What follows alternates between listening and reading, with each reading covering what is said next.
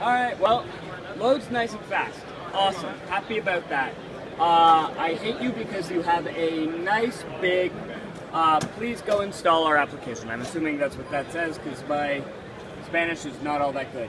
If we start getting rid of this kind of stuff, you know, hitting that button is a pain in the ass. It's kind of tiny. So I don't like you for that, but I'll deal with it. I'll go hit it on a bunch of these guys. Go away.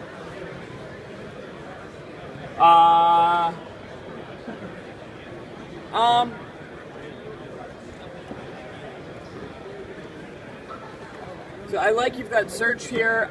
I'm not quite sure what this is. Okay, so we're giving me more options on stuff that I can do. You're taking up a ton of space for your logo up here. That's a bit of a pain in the butt. Like, all right. I'm okay with big logos because, you know, logos are important, but that might be a little bit too much.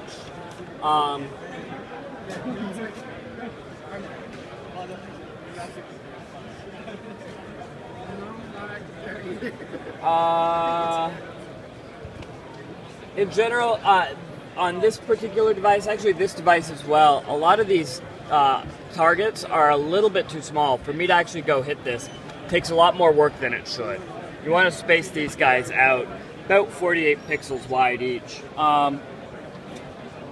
In terms of other stuff that's going on, it's feeling responsive, but it's feeling small.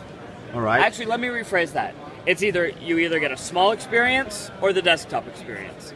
That's it. And that's it. And realistically, like, there are 46 devices on this wall, and they're all different sized. They're all different types. And you should be building responsive sites that, depending on the size of the device and how things fit, things respond naturally. So the best way that I suggest folks start is start building small and build for a very narrow viewport. Start here. And then start expanding things out. And when you get your browser window to a certain width and things start looking crappy, it's time for a breakpoint. Change around how things look.